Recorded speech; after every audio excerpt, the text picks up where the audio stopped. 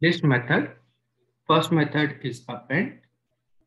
So in Python, you can add values to the end of the list using the append method. For example, you have an ordered list containing two elements. If you print the list on the user screen, the two elements will be printed on the user screen. If you want to add an element at the end of this list, you can give the list name, dot, append, and the element which is to be added. So the third element is added to the list. When we print the list again, third element will be displayed on the user screen. Second method, count.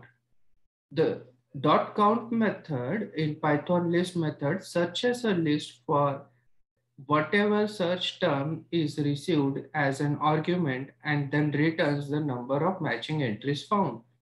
For example, backpack is a list. It contains pencil, pen, notebook, textbook, pen, highlighter, pen. So pen is repeated 3 times inside the list. Now we are calling the count method backpack dot count and we are passing it as an argument pen. Count the number of occurrence of pen in the list backpack.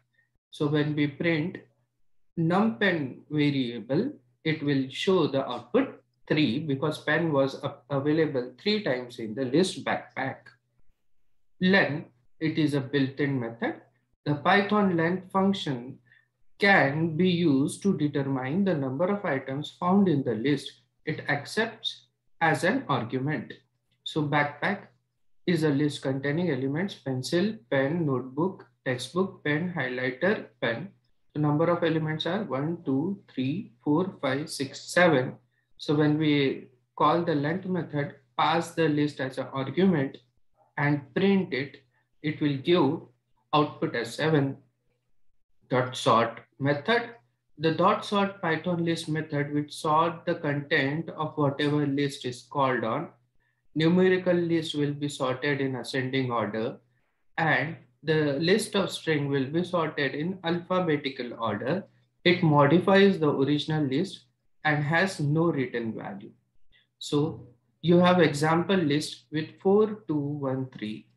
When you call example list dot sort, it will sort the list. The element of the list will be 1, 2, 3, 4, and when we print the example list on the user screen, we get the output of the list as 1, 2, 3, 4.